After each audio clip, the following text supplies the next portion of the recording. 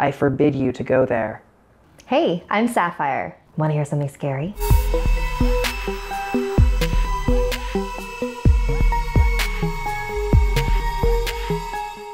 For these next 6 stories, we'll travel deep into the darkness, where twisted fairy tales take place and mysterious creatures lurk around every corner. So grab a flashlight and leave a breadcrumb trail as we read our first chapter, a Grimm's fairy tale that I'm sure your mother never read to you.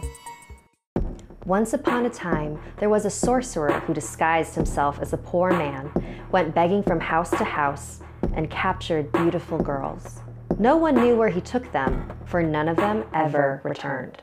One day, he came to the door of a man who had 3 beautiful daughters. He appeared to be a poor, weak beggar, and he carried a pack basket on his back. He asked for a bit to eat, and when the oldest daughter came out to give him a piece of bread, he touched her, and she was magically transported into his pack basket.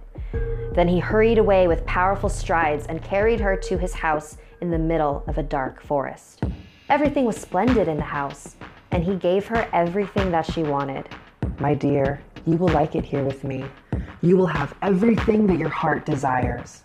So it went for a few days, and then he said to her, I have to go away and leave you alone for a short time. Here are the house keys. You may go everywhere and look at everything except for the one room that this little key here unlocks. I forbid you to go there. He also gave her an egg. Take good care of this egg. You should carry it with you at all times, for if you should lose it, great misfortune would follow. She took the keys and the egg and promised to take good care of everything. As soon as he had gone, she walked about in the house from top to bottom. The rooms glistened with silver and gold. She had never seen anything more beautiful. Finally, she came to the forbidden door. She wanted to pass it by, but curiosity got the best of her. She examined the key. It looked like any other one. She put it into the lock, twisted it a little, and then the door sprang open. She gasped. A large, bloody basin stood in the middle, filled with the cut-up parts of dead girls. She was so terrified that she dropped the egg in the basin. She got it out again and wiped off the blood, but it was no use, for the blood kept coming back. She wiped and scrubbed, but she could not get rid of the stain. Not long afterward, the man returned from his journey, and he immediately asked for the key and the egg. She handed them to him, shaking all the while as she watched him examine the blood-stained egg. You went into that chamber against my will, and now, against your will, you shall go into it once again. He threw her down, dragged her by her hair into the chamber, cut off her head on the block, then cut her up into pieces, and her blood flowed out onto the floor. Then he threw her into the basin with the others. Now I will go get the second one. And, disguised as a poor man again, he went back to their house. The second sister brought him a piece of bread, and, as he had done to the first one, he captured her by merely touching her, and he carried her away. And everything went exactly as before. She let herself be led astray by her curiosity, opened the blood chamber, and looked inside. When he returned, she paid with her life. Then he went and captured the third sister, but she was clever and sly. After he had given her the keys and the egg, she carefully put the egg aside and then examined the house, finally entering the forbidden chamber. Her 2 dear sisters were lying there in the basin, miserably murdered and chopped to pieces. In spite of this, she proceeded to gather their parts together, placing them back in order: head, body, arms, and legs. Then, when nothing else was missing, the parts began to move. They joined together, and the 2 girls opened their eyes and came back to life. Rejoicing, they kissed and hugged one another. When the man returned home, he immediately demanded the keys and the egg, and when he was unable to detect any trace of blood on them, he said, You have passed the test. You shall be my bride.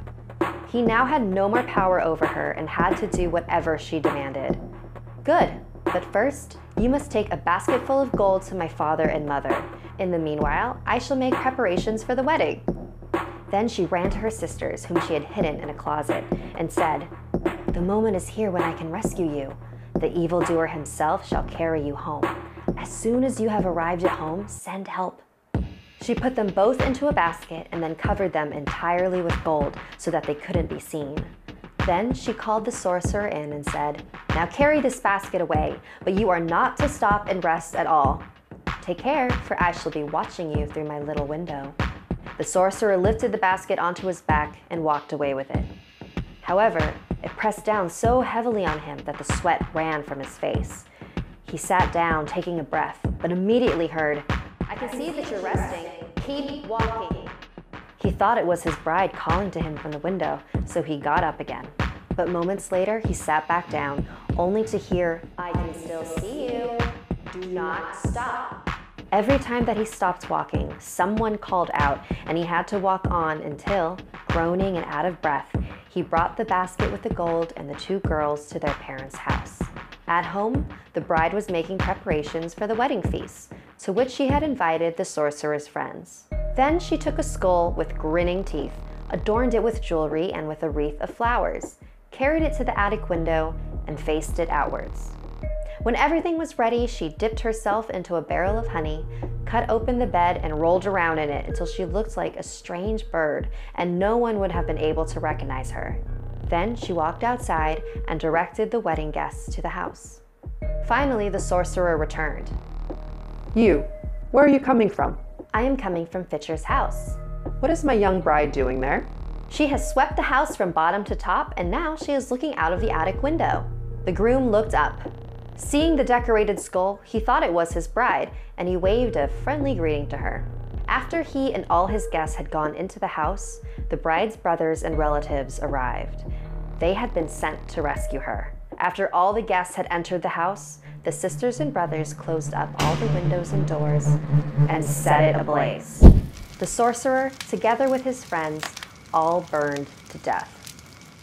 Damn, fairy tales are pretty savage. Like this video if it gave you the chills, and don't forget to subscribe to Snarled and our sister channels Hissyfit and Slaytrix. If you or anyone you know have any unique paranormal experiences, send me an email at somethingscary@snarled.com and I might animate your story. Even if it doesn't fit in with the current theme, it might fit one in the future. And if your story doesn't make it into an episode, tune into my weekly live stream every Wednesday at 4 p.m. Pacific Standard Time, and I might read it live. If you dare, follow me on Instagram and Twitter at Awkward Sapphire. Until next time, sweet dreams.